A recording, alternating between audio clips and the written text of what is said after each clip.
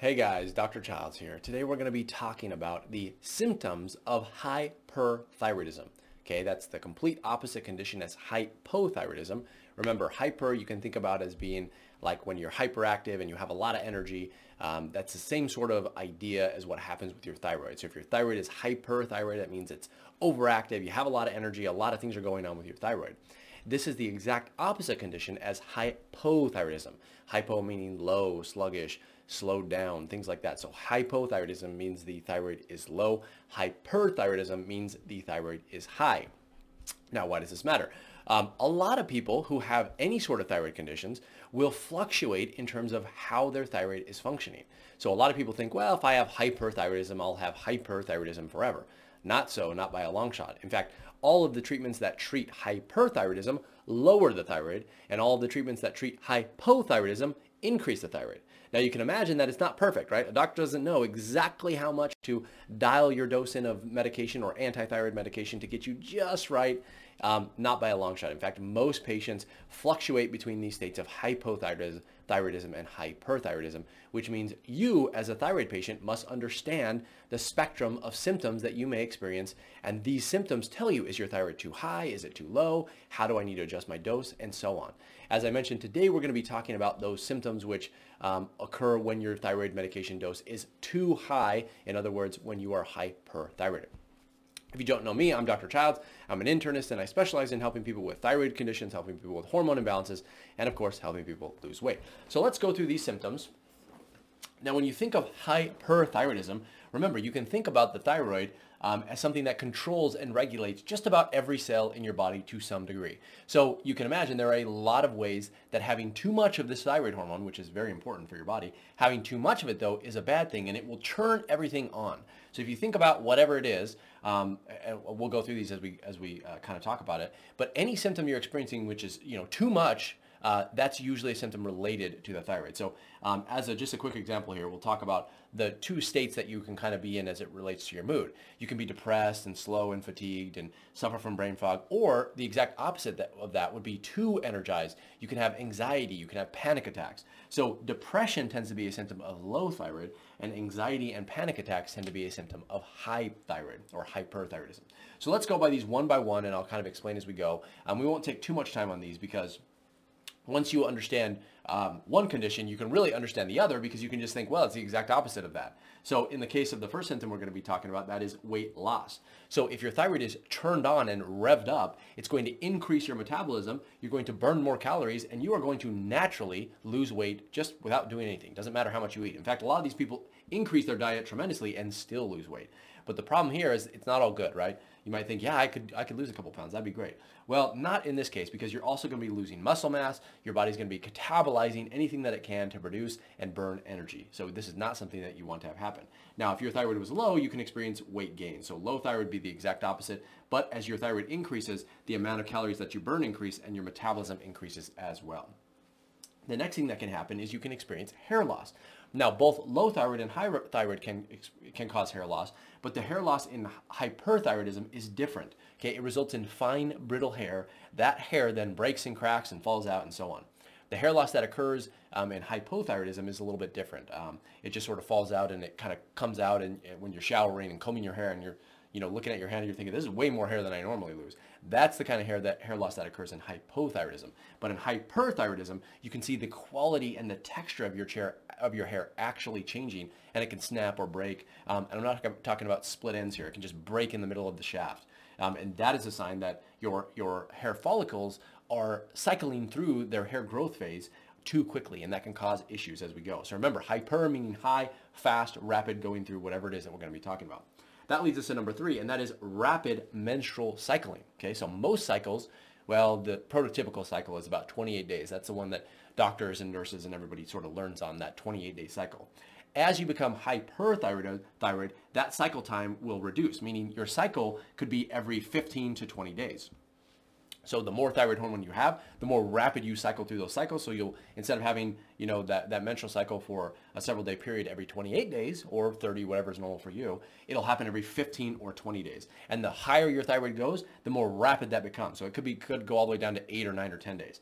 I've seen it probably at the, in the 12 to 13 day range, but usually somewhere in here. That's usually pretty accurate. And then if you're hypothyroid, that can occur every 35 to 40 days or even longer. So the menstrual cycle is still occurring, but it's occurring more rapidly. We touched on this previously, but as your thyroid gets revved up and you have too much thyroid hormone floating around in your body, you may start to get like a nervous, jittery energy that can be manifested as anxiety. In addition, that anxiety can then trigger panic attacks in susceptible individuals. So if you've never had anxiety or anything like that before, and suddenly now you're starting to experience panic attacks, that could be a sign that your thyroid is just too high. Next would be your heart rate. So again, think about it. It just increases whatever it is that we're talking about. In the case of the heart, what happens if you stimulate it? It beats faster and faster and faster. Now in the medical world, this is called tachycardia. I'm not going to spell it all out, but tachy is the kind of slang for that. But rapid heart rate just means that the heart rate is beating faster than it should normally. Now I like to see a heart rate normally in like the 70 to 75 range, and you can use this heart rate to look at what is happening to your thyroid hormone. Is it going lower, in which case your thyroid would be low, or is it going higher, in which case your thyroid might be too high? Now, people who have hyperthyroidism tend to sit in the 80 to 90 range, and that is definitely not normal because your heart is just, beating away like crazy, even when you're at rest. Like sitting and talking with me, your heart rate might be 80, 90, 95, something like that, when it really should be down in the 70s. And that represents a pretty significant change if you look at it from the perspective of a percentage. That could be 20%, 30% higher than it should be just at rest. Obviously, that contributes to the calorie burn, but not in this case, it's not a good thing. Next up is that the force of contraction of your heart can be stronger as well. So not only is your heart beating faster, it's beating stronger. So each pump is a little more forceful, which means you're pumping more blood out, but also means that it might actually cause you to feel that. And when you feel your heart beating, we call that a heart palpitation or a palpitation. And people who have high thyroid are notorious for experiencing palpitations. These don't necessarily go together, rapid heart rate and heart palpitations, although they do often go together. They don't necessarily have to go together, so you can experience one and not the other, and vice versa, and so on. So don't get too upset, stuck on those. The next thing that a lot of thyroid patients experience are tremors. So if you look at their hand, they'll be, just slightly shaking all the time. That's a hand tremor or a hand shake. Your hand should not be shaking when you hold it. If it is shaking, kind of like that, that may be a sign the thyroid is too high. Now, the good news is that is one of the first signs that you experience as your thyroid goes up, and it's also one of the first signs that goes away if you're on the right track. So if you slow down that thyroid, that shaking should almost immediately stop. It should be, it should resolve itself rather rapidly. Next up is that you can experience sweating or hot flashes. So imagine your heart rate is beating at 90 beats per minute. Your body temperature is elevated by 1 or 2 degrees. Guess what's going to happen? You're going to start sweating, right? You're going to start sweating. That's like as if you're working out, but you're not. You're just hanging out. That can also trigger hot flashes. So a lot of women, even men can experience this too, by the way, but they'll experience hot flashes, and they have what's called heat intolerance. They cannot stand the heat. So if you've ever been underneath a heater and you have a high thyroid and the heater is blowing, in your face, it just becomes intolerable. You can't even stand to just sit there and, experience that sensation because it feels like you're going to crawl out of your skin. You just hate it so much. So sweating, hot flashes, and heat intolerance all go together, and all may be a sign that your thyroid is too elevated. Now, kind of counterintuitive is that you can actually have fatigue. So you might think, well, if the thyroid is elevated and I have low energy with hypothyroidism, shouldn't I have high energy with hyperthyroidism?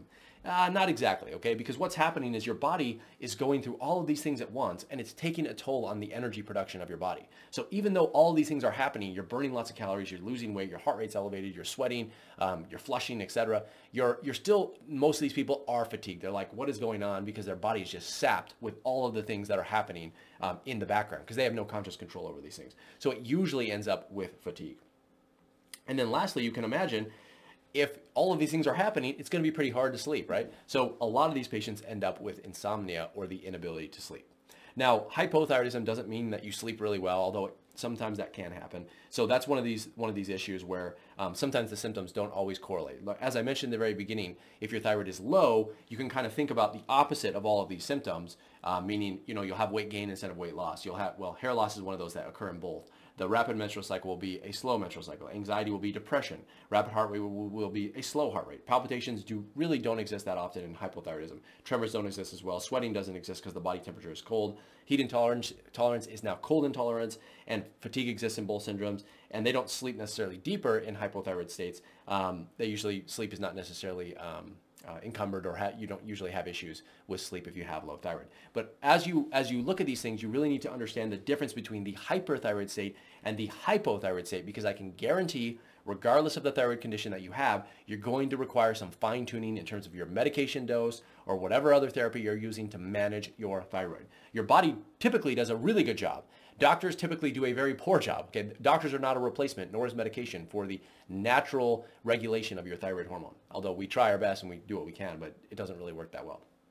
So understand these symptoms so that you know how to adjust your medications if necessary, or just so you know what's happening in your body.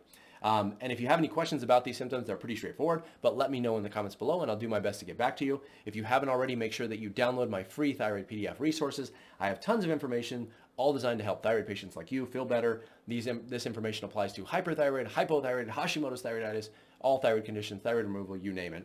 So make sure you download those. And that's all I have for you guys today. And otherwise, I will see you in the next one.